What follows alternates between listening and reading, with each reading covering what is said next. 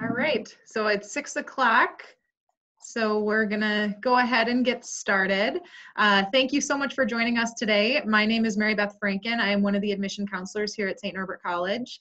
We're very excited to have some of our illustrious faculty from the natural sciences joining us here today to answer any and all questions that you have as students. Just a couple of housekeeping items before we get started. So if everyone could make sure that you mute yourself unless you're talking, that would be great, just to kind of eliminate some of the background noise here. And students, if you have questions for the faculty here, please use the chat function, and that will allow me to kind of be the one to read the questions. And then we will go from there. And I think that the faculty will have a lot to talk to us about and a lot to share. So I think it's going to be a pretty quick hour. And then I will, at the end of the presentation, there is contact information for all of the faculty and then all of the admission teams as well. So make sure you either screenshot that or grab pen and paper so you can write down the contact information. So I will actually scroll now to the introductions for the faculty, and then allow the faculty to introduce themselves. So we'll start with Dr. Bailey.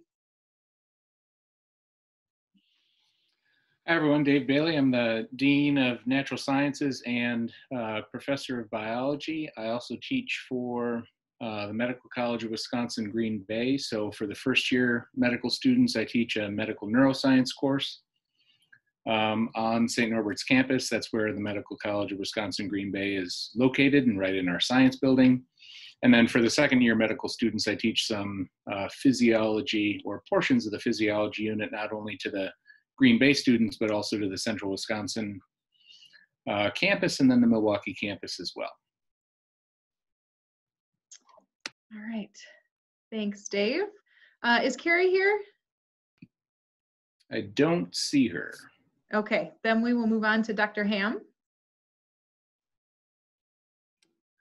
Can you hear me? Yep. Good.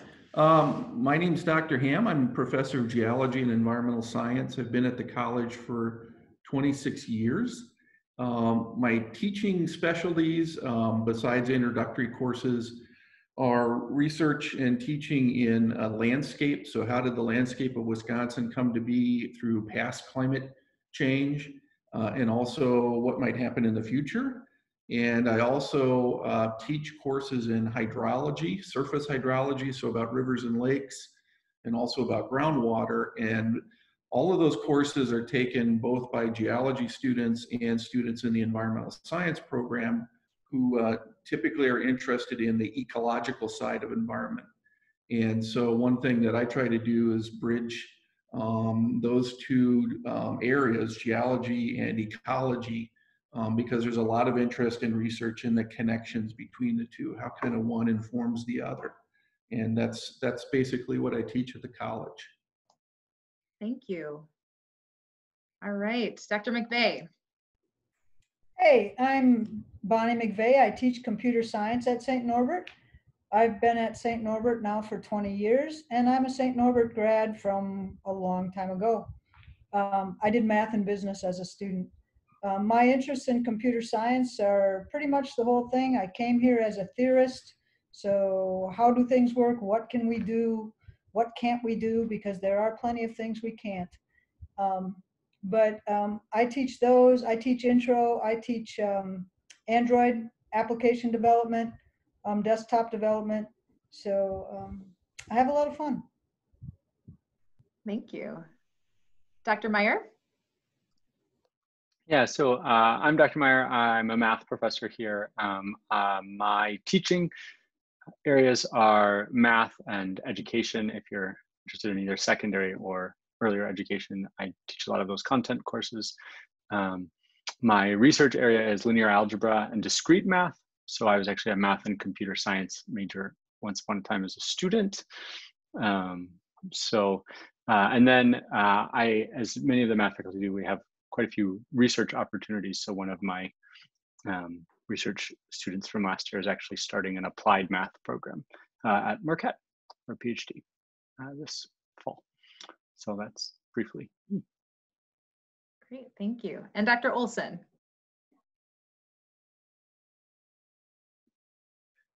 Good evening, I'm Dr. Michael Olson. I'm the senior physicist here at St. Norbert College. My background is in nuclear and particle physics, both working at the Stanford Linear Accelerator Center and more recently at the Thomas Jefferson National Accelerator Facility. Within our curriculum, I teach across the physics curriculum. My specialties are relativity, modern physics, and quantum theory, and nuclear and particle physics is a special topics course. My research interests are in medium to high energy nuclear and particle physics, looking at discontinuities in the strong nuclear force between low and high energies, and more recently in the unification of the electromagnetic and weak nuclear forces in electron scattering. Great, thank you all so much. So just a quick note for the students who are on the call. One thing that was suggested yesterday by one of our faculty on our general faculty panel that I thought was a great idea was whichever student asks the first question of our faculty, we'll send you a little bit of St. Norbert's swag. So don't be shy in asking any questions that you have. But while we wait for those to come in, one thing that I think a lot of prospective students are curious about is kind of what is the relationship that you have with your students? What does that look like at a smaller school like St. Norbert College? And what does that look like from your perspective as a faculty? So whoever wants to start, this is really free form. I can start. Obviously, as a St. Norbert grad, one of the reasons I came back here is because of the relationship I had with my teachers and how well they knew me and how well I knew them.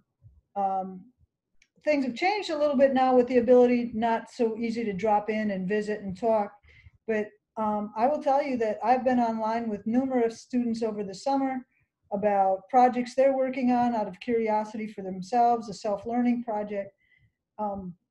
And the different opportunities for grad school and the like. I've been meeting with several of them as well.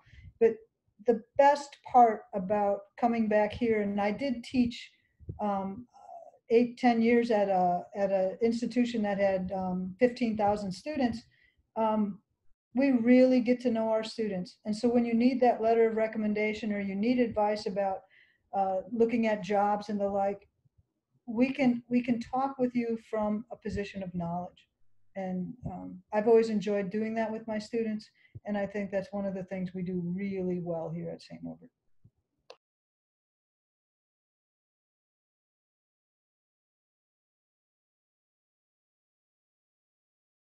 Thank you. Anyone else want to jump in? Yeah, I can speak to that question. I think one of the things that really drove me to do what I do now, not necessarily the administrative stuff as the dean, but the teaching and the research stuff, is the opportunity that I had as an undergraduate. So I did my undergraduate at a large institution, University of Wisconsin-Milwaukee. So at the time it was something like 20,000 undergraduate students. But I had an opportunity to work in a research lab, and it was a neuroscience research lab that I started in, I think, as a sophomore, and was able to, work for a couple of years. I had a job in that lab working as a technician after that point, and I really came to value just that entire process, working really closely with other students and with my faculty mentor. And I always knew that I wanted to do something like that, but I wouldn't have that opportunity at a larger institution. And something I tell students all the time is when you're taking a biology course or a chemistry course or a physics course or a math course, CS course, and the list goes on, right? The content that you're learning is pretty much going to be the same wherever it is you go. A cell looks exactly like another cell, whether you're learning that at a St. Norbert College or at a University of Wisconsin. But the opportunity to have that close contact with faculty members that Dr. McVeigh indicated is really crucial. It's one of the things that draw faculty to St. Norbert College, is the ability to do that. And yes, we do research and publish and write grants and do all that stuff. But doing that collaboratively with students is a real benefit.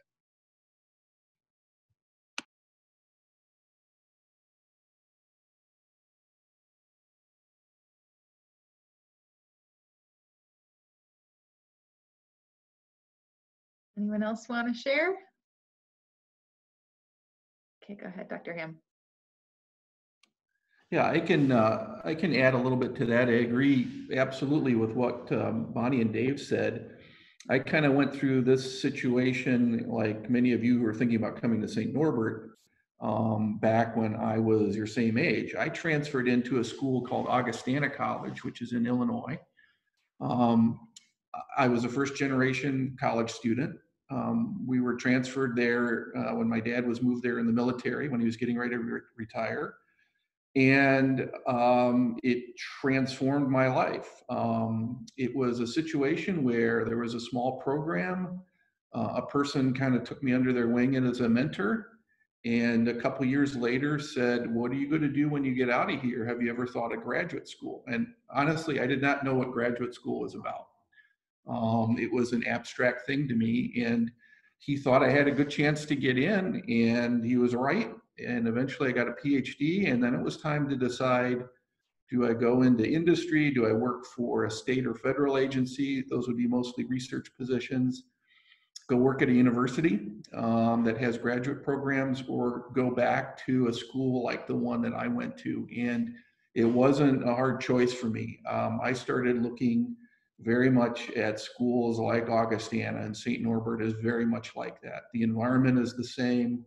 The mentoring relationship between faculty and students, everything that Dave said and Bonnie said is absolutely true. And it's just the environment I wanted to be in. I wanted to work closely with young people who are just feeling their way into the science area, and hopefully, you know, can help them achieve the goals that they want to.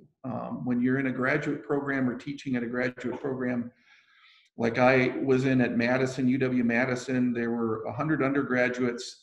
There were about 50 graduate students, and all the focus was on the graduate students and the research and the grant writing and the money that brought in. It would not have worked out for me to be an undergraduate in that situation at all. I'm not sure I would have finished a bachelor's degree if I had transferred into a university program. And so to me personally, it made all the difference. And that's what got me to want to teach at a place just like that. And that's what I think St. Norbert is. Great, thank you. So we have our first student question from Logan. So thank you to Logan. And his question is, what kind of interaction do you have with alumni? Do graduates of your programs continue to come back to you with questions or to work with your current students? So what does that look like for you?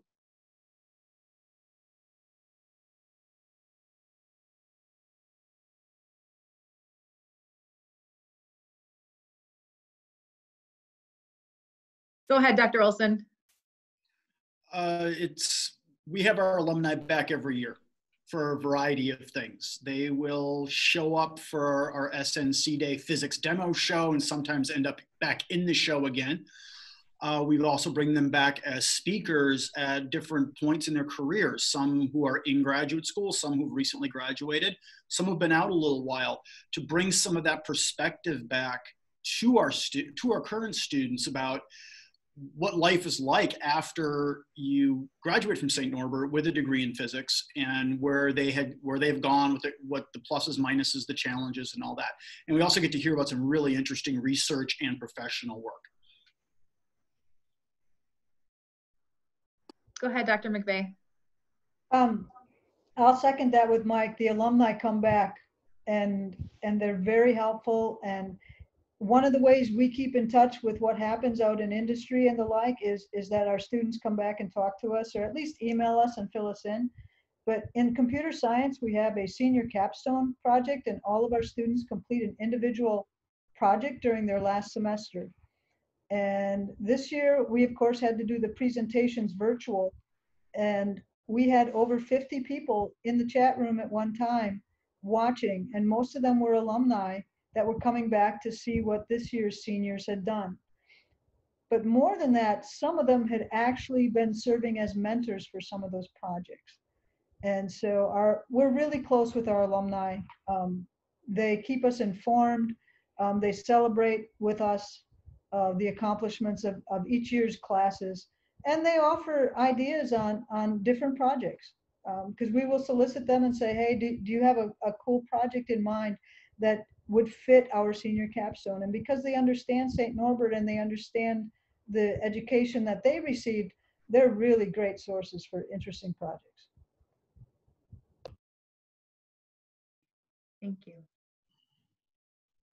Yeah, I'd echo again what Dr. McVeigh indicated there. The number of alumni who are really eager to give back to the college and to the students and to the faculty, I continue to be amazed by. And I think a lot of that has to do with the education, of course, that they receive here and the inviting community that we do have. Reaching out to alumni to come back to speak on these faculty panels, I usually get really rapid and excited responses.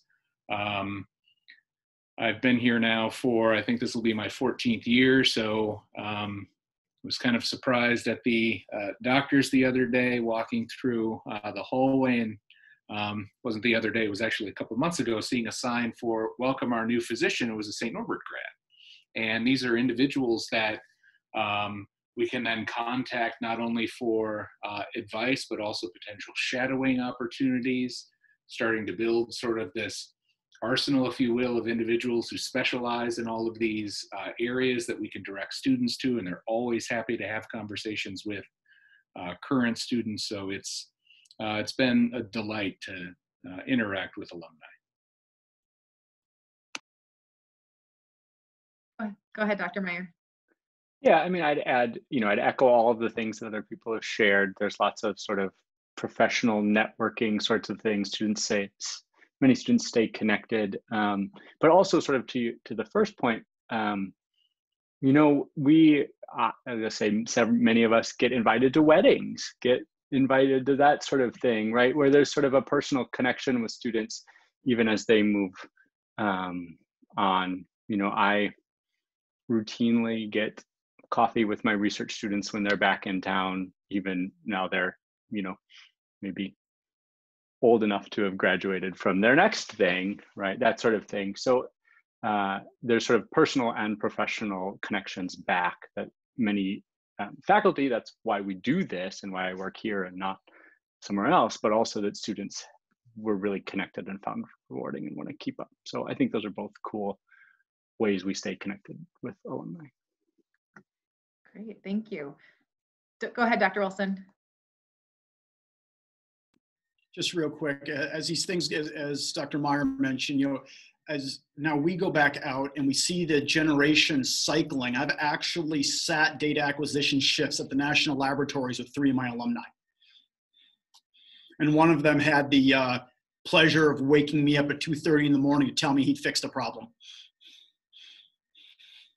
And I asked him why he called me. He says right here, call run coordinator.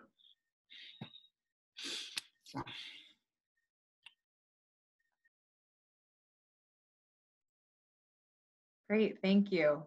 So one thing that I think is really important about the St. Norbert experience, but particularly as it relates to the natural sciences, is that research piece. So could you talk a little bit more specifically about, if a student were interested in doing research, specifically collaboratively with one of you, what would that process be and what does that look like for students who are interested in doing research or field experience or something that's more hands-on within the field?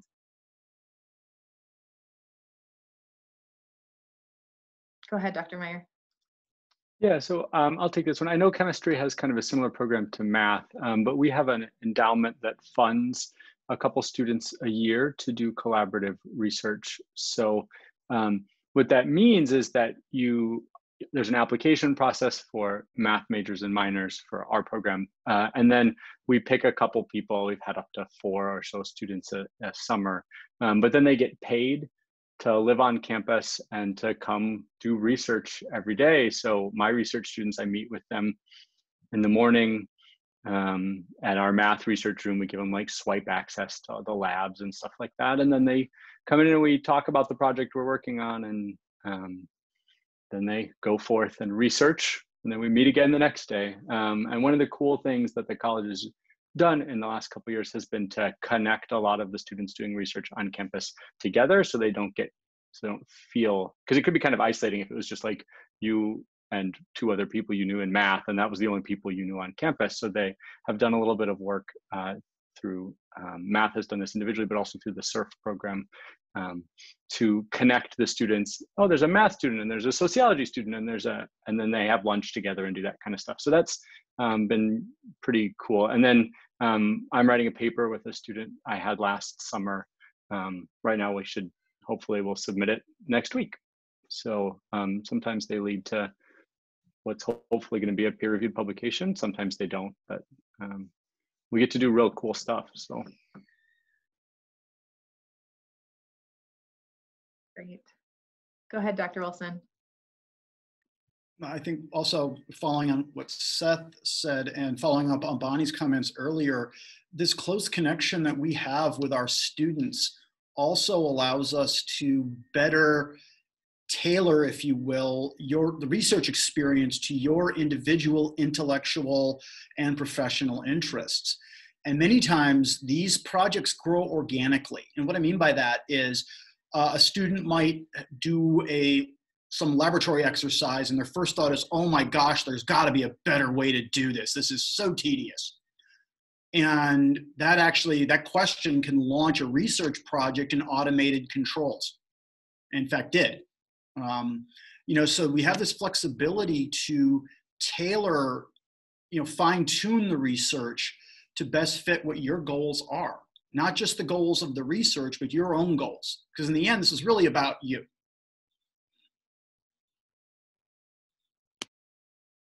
Wonderful. Any cool examples of research projects? I know you all have very cool examples, but anything specific that stands out that anyone wants to share? I can give some biology examples. So Dr. Chowdhury, for example, is a parasitologist. He literally goes around the world collecting and identifying sometimes even new species of parasites, doing molecular characterizations of them, taking images of them with a scanning electron microscope that we have in the Gail Mulva Science Center on campus. And if you search his name, Anindo, A-N-I-N-D-O, you'll likely happen upon one of those pages that show some of those images, really cool stuff. Another, Dr. Kissman, is an ecologist, aquatic ecologist. She studies a number of things from invasive species to something called trophic interactions, where if there's some ecologic disturbance, for example, that takes out this particular organism, well, what happens then to the levels of the organisms that eat that one, or the ones that were eaten by that organism whose level again has increased or decreased. We have a number of cell biologists who do a variety of things, from microbiology, which of course is a rather hot topic now. We have a microbiologist, Dr. Honeycutt, who is studying a certain bacterial infection in fish, which you see in some inland lakes, like for example, Lake Winnebago, but also in like fish farms where they grow salmon and other sorts of things. He is, along with a collaborator at Wisconsin-Milwaukee, attempting to develop a vaccine for this bacterial species. So those are just a few examples of a number of projects. Most biology faculty have 4 to 5 research students in their lab at any one time. Some can start as freshmen, and that's great because sometimes it takes a really long time to do a project and eventually get to data that one can present at a conference. It's pretty cool seeing something like that. My first scientific conference was in 1995, the Society for Neuroscience Conference in Washington, D.C. So to take students to that conference now, which is the largest scientific conference, it has about 35,000 people attend, is pretty cool. I had one student a couple of years ago who went to 4 Society for Neuroscience conferences presenting our work. So again, say the sky's the limit. And I think that's accurate in terms of what one can do with conference presentations and publications and such. And if one is interested in a specific area of research, reach out to a faculty member and sort of begin that conversation. Thank you. So we're starting to get some really great questions from students. And one is sort of related to research as well. He would like to know, is it possible to do research independently, or does it have to be in collaboration for one of you? Go ahead, Dr. Olson, or Dr. Ham, excuse me. Yeah, I can speak to that, I think, for the whole group, because I think we'd all say the same thing. I think it's helpful to understand, for example, how research is often done at the graduate level for someone who might go get a master's or a PhD, especially for a master's degree. Usually what happens is you'll be asked or offered an opportunity to work as part of the research program of your advisor. And that can often mean that you don't have as much freedom, if any at all, in some cases, to decide what it is that you're doing research on.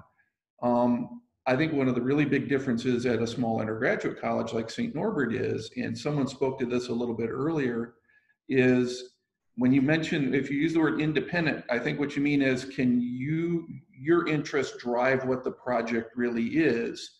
And we help supervise that. And I would say that happens a lot, maybe more than half. In some cases, an individual professor maybe has a research program and they have the opportunity to draw you in and work kind of with them more collaboratively.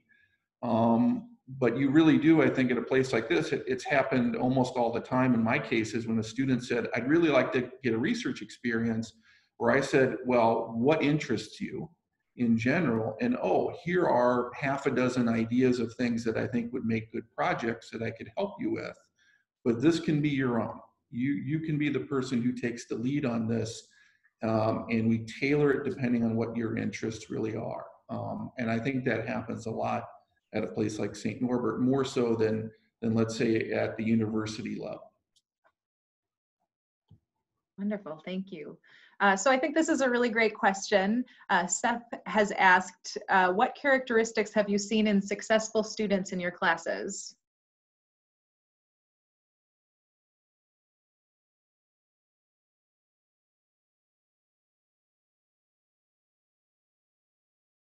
Feel free to jump in. Go ahead, Dr. McVeigh. Okay, so there's lots of reasons for studying some subjects.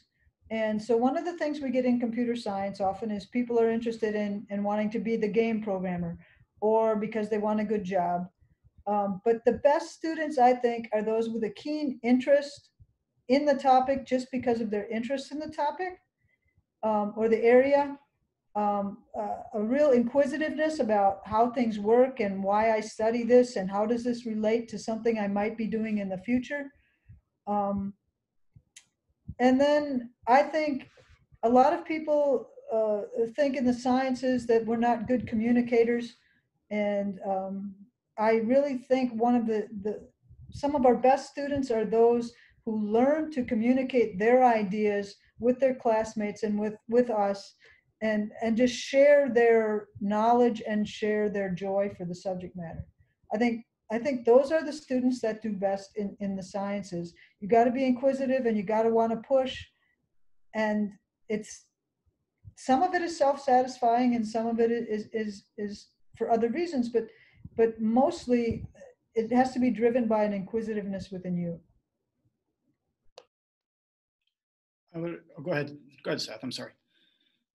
Oh, I was just going to say, so I'll tell all of you the same thing I tell my first year calculus class. So Calc 2, for example, is known as a more challenging intro class than many things. And the real thing that helps separate students who end up being really successful and students who have a harder time is how much they come talk to me, how much they come interact with their faculty members, right? We're trying to do things that you might have thought of in a high school calculus class is, you know, what in Wisconsin, it's like 180 days, 180 hours, right? We get in a college class, that's more like 45 hours. So it's gonna go a lot faster, but you also right? I'm teaching fewer classes than I would in high school. I'm setting these office hours. I survey my students for when they can come to try to make sure that you guys can actually come to them.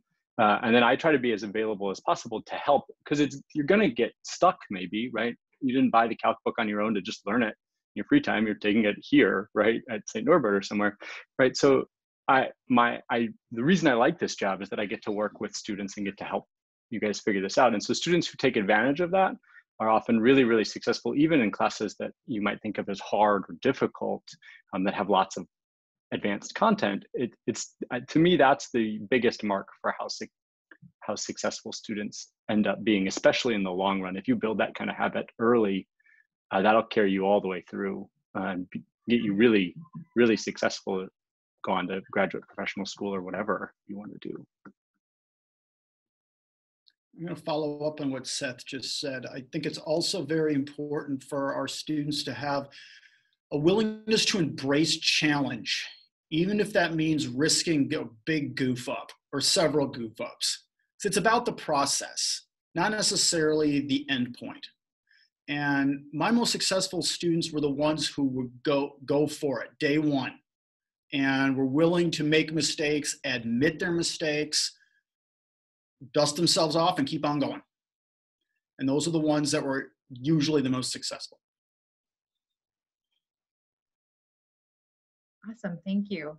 So we have a question about internships.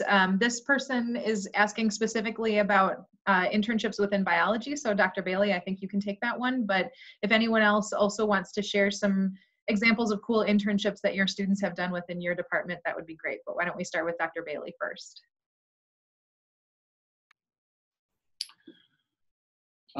Yeah, so we have a number of students who do these. We have a course designation for internship, so one can get, of course, credit for it.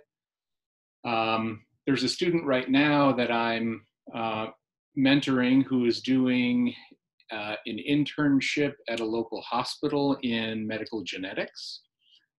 So she's working with a medical geneticist because that's her primary interest, of course, doing a lot of the day-to-day patient stuff, as well as conversations with that individual. And then we break out and have conversations about some of the literature and the basic science that's behind particular things.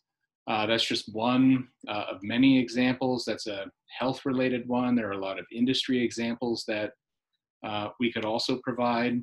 That is a kind of a self-starter thing, and as many of my colleagues indicated, right, the students that have this interest and want to apply what they've learned in the classroom to these areas can then start to seek out these opportunities and talk about them with their academic advisor. And you really have to work through a solid plan and have objectives in place, but they can be really, really rewarding experiences. We also have some partnerships with some local companies for paid internships through a National Science Foundation grant that we have. And if you go to the Natural Science website, there's a link, and we can also share it to it's a National Science Foundation Scholarships in STEM grant. And a part of the grant, and there are several components to it, are either paid research opportunities over the summer, and we chatted about those briefly, or a paid internship.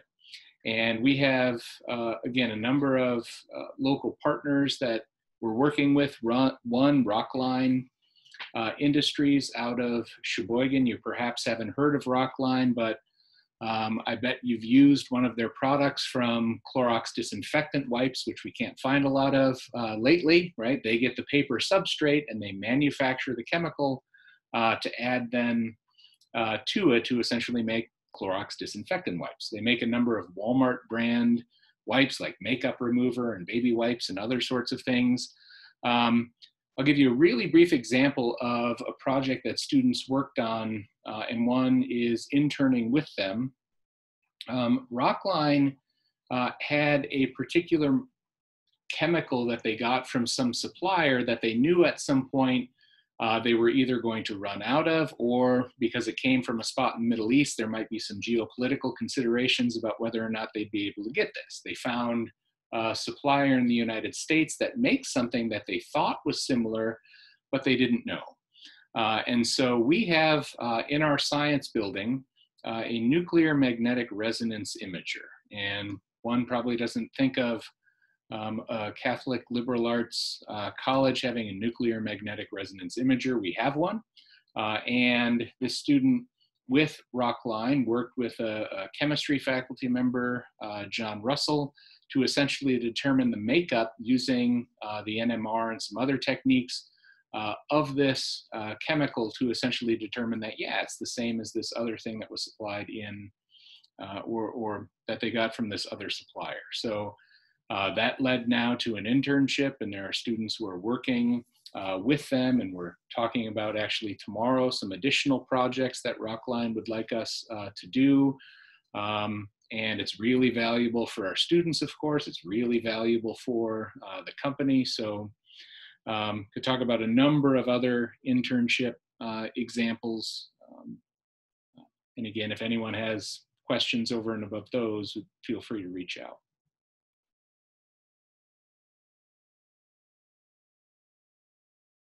Dr. Bailey, you touched on this a little bit, but do you want to go a little bit more in depth about the National Science Foundation STEM grant? Because that's applicable to students that are interested in pretty much all the majors on this call, with the exception of pre-health. So if you want to talk a little bit more about that, that would be great. Yeah, so last year the college was awarded a 5-year grant from the National Science Foundation, about $1 million, and well over 2/3 of that is dedicated to scholarships for students who are academically talented, which is characterized by having a high school GPA greater than 3.75. There are some ACT considerations in that, although I know we're moving to a test optional model. There's a recommendation letter, an essay, an interview, and we can provide a scholarship up to $10,000 if there is indeed $10,000 of unmet financial need for each year, and then students are part of this cohort. So we're welcoming our first cohort in a few weeks. In fact, on Sunday, August 16th, they will arrive on campus. And we have a number of things that are central to it. This program, an early arrival program, so students who are these STEM scholars arrive on campus 4 to 5 days before the rest of the students and participate in a number of activities. They have a guaranteed research or internship experience that they're provided, again, paid over the summer. They participate in our academic peer mentor program, something we developed a couple of years ago, and is kind of this combination of teaching assistant and tutoring that students will get. It's not additional instruction, it's essentially a recitation section that students who took the course will facilitate in the evening for students in a certain course. So in addition to receiving that peer mentoring, these scholars will become then peer mentors, and there are many other aspects that are associated with the program. If it is something that you are interested in, I know Mary Beth can speak to that. I'm happy to answer questions as well about it. Again, if you need more information regarding it. Yes, absolutely. And we'll have contact information for both Dr. Bailey and I at the end of the presentation. So don't hesitate to reach out. We're happy to answer any of those questions. So this is an interesting question, and really any of you can take this on. If you could advocate for one specific resource on campus that would help improve academic life for a first-year student, what would that be?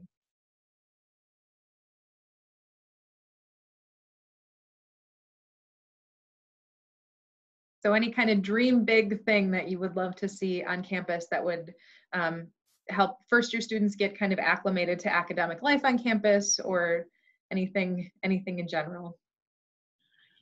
First, that is a great question. 5 years ago, I would have said a new science building, so now we have that. particular pieces of equipment. I don't think we're in want of much in terms of what we need for a variety of things. I'm going to politely deflect that question and put the pressure on one of my colleagues to answer it. That's a really, really good question.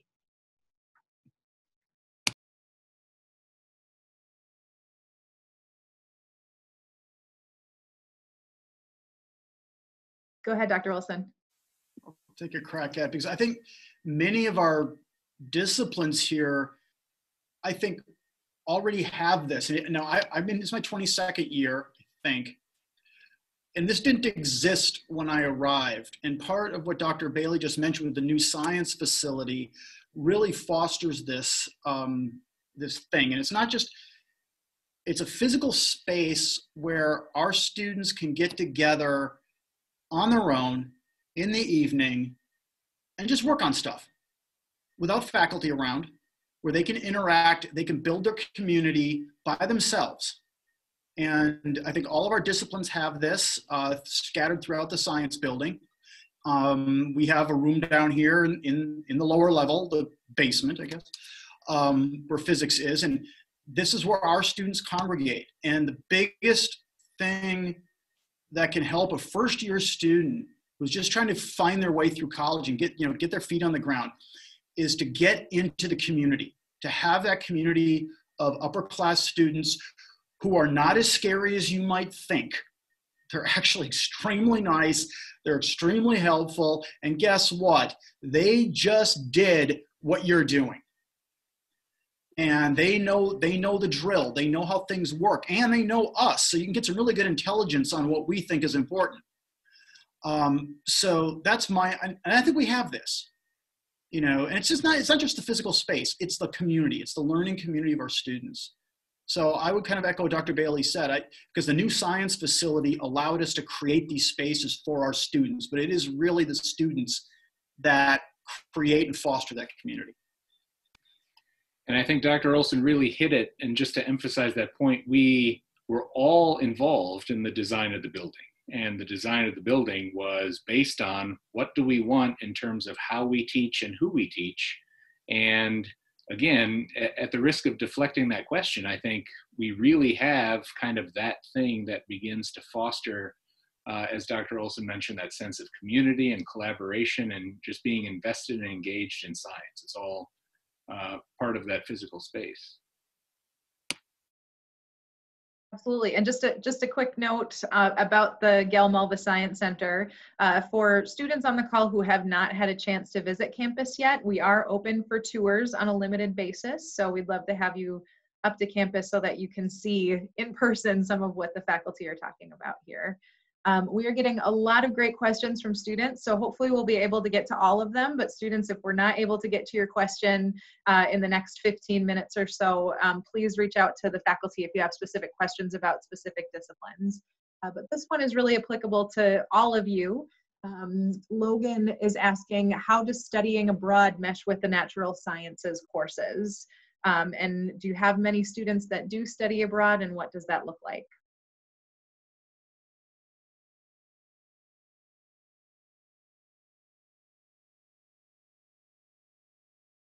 Go ahead, Dr. McVeigh.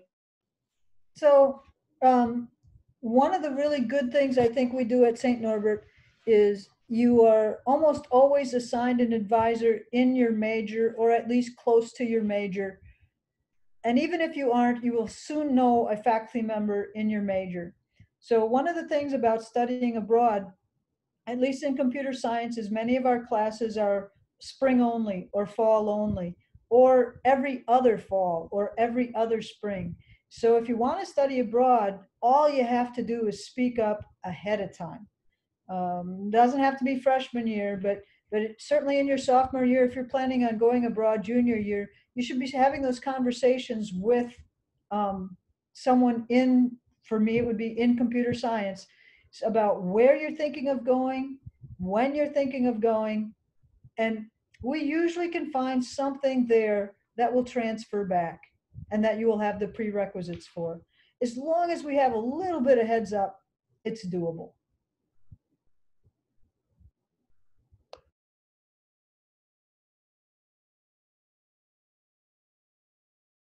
Go ahead, Dr. Olson.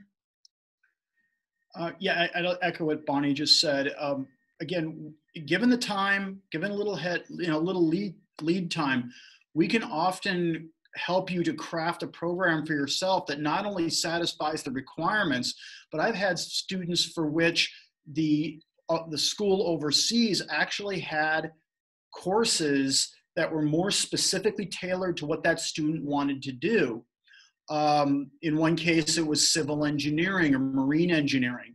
And, we don't offer marine engineering here, but this school in Britain did. So we actually were able to substitute a course that was more applicable to this young gentleman's future plans than one in our curriculum. So we actually created a stronger curriculum for him when he went abroad. Yeah, I would echo that. Students that have an interest in, say, marine biology, right? And we're not going to offer that, but they can study abroad in Australia, and they can take a bunch of really good marine biology courses, and hey, there happens to be a lot of marine biology stuff like right there where they're studying, and transfers in. I've had students take such specific courses with, say, an interest in veterinary studies of like equine anatomy and pathophysiology. Yep, we go through the syllabus and make sure it meets sort of the rigor that we would expect in terms of content, and that transfers in as an elective. Something that went by the wayside for obvious reasons in the last few months, we've started this partnership with a university in Madrid. It's a Catholic university, CEU San Pablo. They teach a number of courses in both Spanish and in English, and I was able to sit in on an anatomy and physiology course in English in which they were talking about red blood cell structure and function. They talked about the exact same stuff that we talk about in our course here. They have a medical school on campus. They have an optometry school on campus, physical therapy. It's in Madrid, which was great. And again, a number of English-speaking courses. So a lot of students study abroad in Spanish-speaking countries.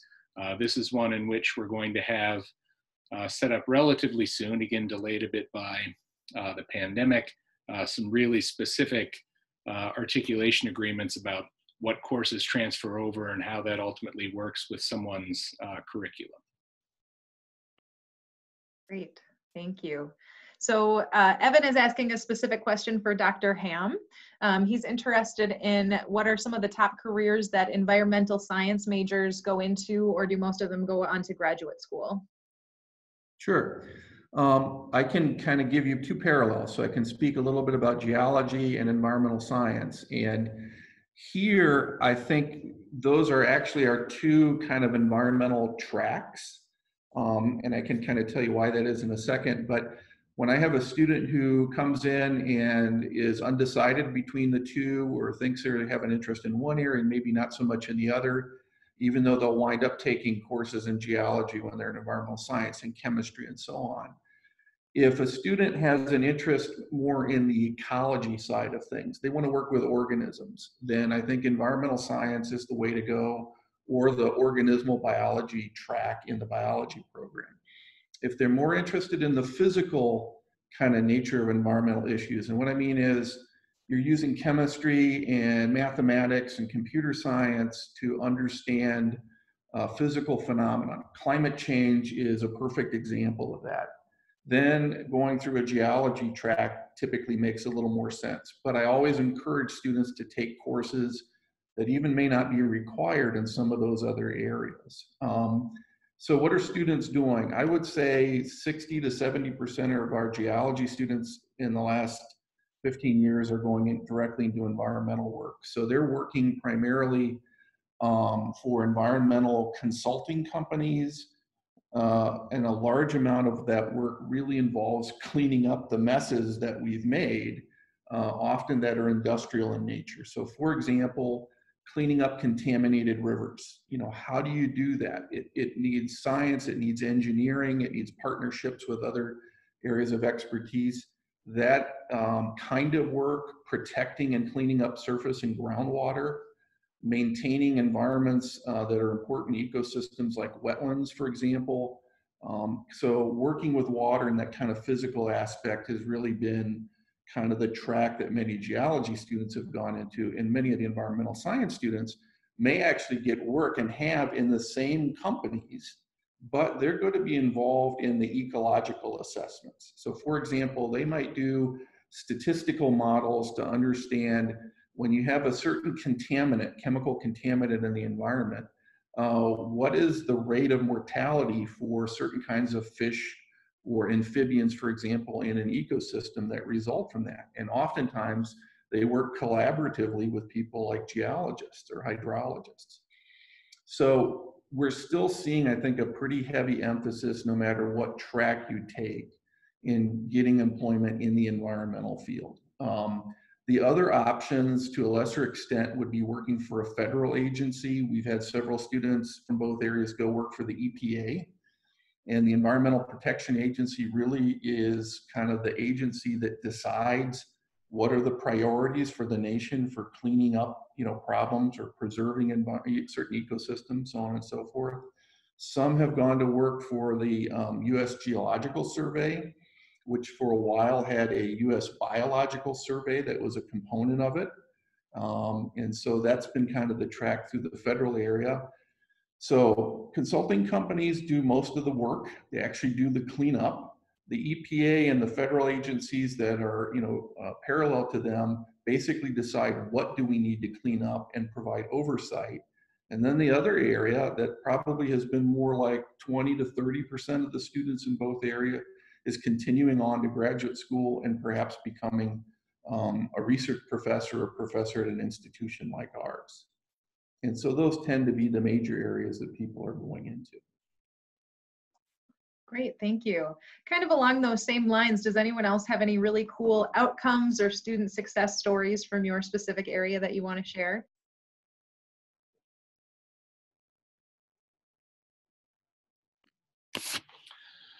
I have a couple that I can give you. It's two students, Andrew Regent Smith and Raquel Zarb. They graduated several years ago, did medical school at MCW in Milwaukee.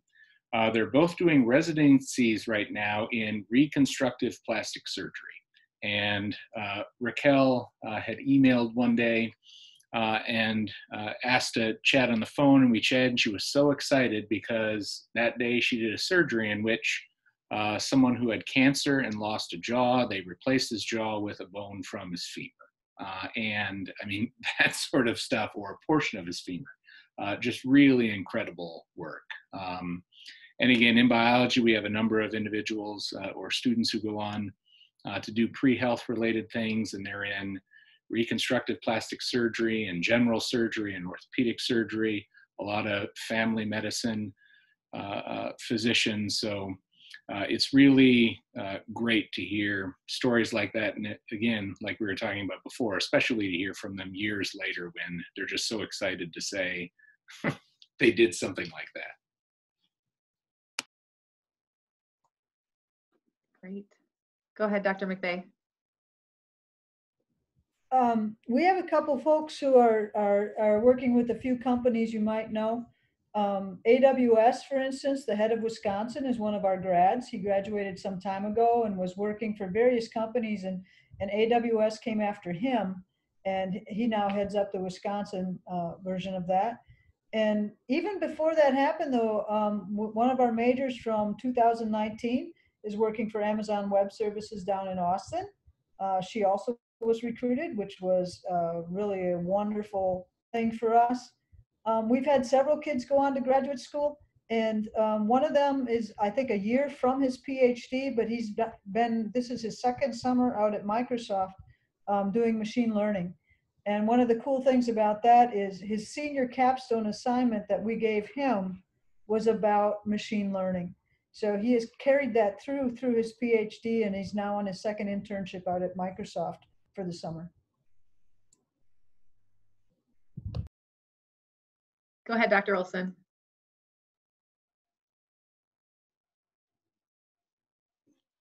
Unmute. Okay, there we go. Following along Dr. McVeigh said, and we also had a recent graduate in physics.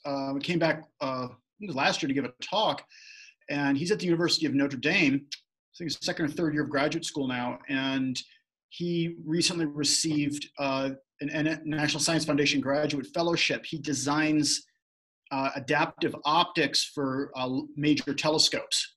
So he's actually working for a world-class astronomer at Notre Dame, and they're actually designing systems to remove the air shimmer from the images of these super large telescopes that you see the pictures of on the mountaintops in Hawaii and Chile. And so he's been very, very excited about that, and his ability to, travel to these scopes and try out these new designs for their adaptive optics. So they're basically clearing the night sky, if you will, and allowing these scopes to peer out, billions of light years out into the universe. And so I think, it's been very, very exciting to watch his progress, and he's been really making great strides in that area. Michael, were you going to mention that Sam was my research student, or were you just going to claim him for physics? So the student Michael's talking about was a research student of mine in math. He was a math and physics double major.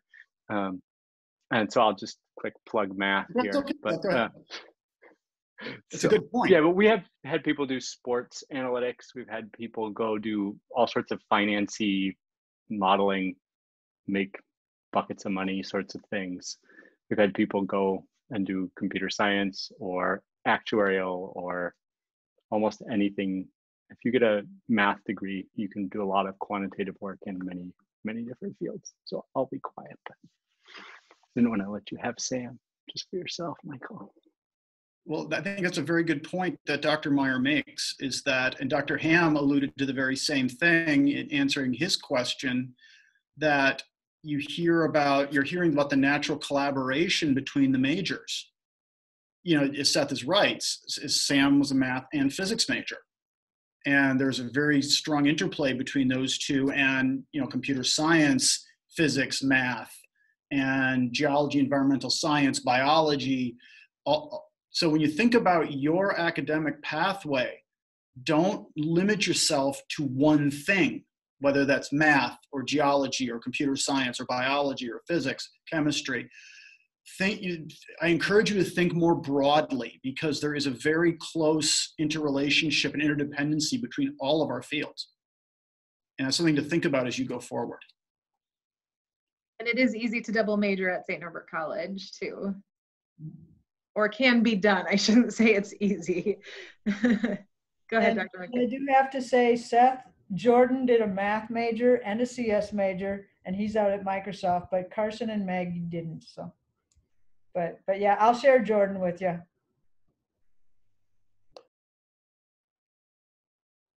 Great. So we have about 2 minutes left.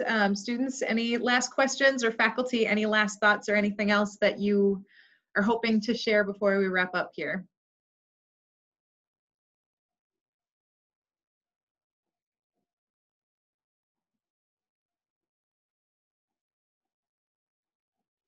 I have to say, if anything that any of us said sounded cool or interesting, please reach out to us. We're more than happy to field emails, have a quick Google Hangout, something like that. It's, it's kind of it's why we're at a school like St. Norbert and not a school like where I did my graduate work, where I was the TA for 300 people. So to that point, I have slides up. We have the next slide. We'll have the remaining faculty, but I just want to leave this up for a minute in case anyone wants to screenshot it or write down any specific contact information for any of the faculty that were here today. I'm going to move on to the next slide now.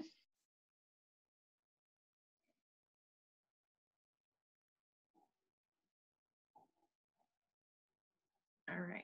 And then this is the slide, some contact information for our admission team. We break our admission groups up by geographic area. So it lists here who everybody covers. So don't hesitate to reach out to any of us as well if you have questions or want us to connect you with one of the faculty. We're happy to do that as well. And as I said, we are welcoming students to visit campus right now. So if you're hoping to set up a visit, you can visit snc.edu/go/visit.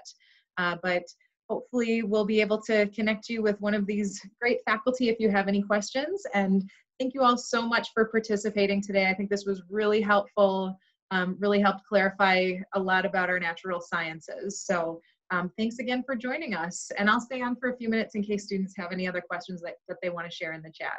So thank you all so much. Have a great night. Bye-bye.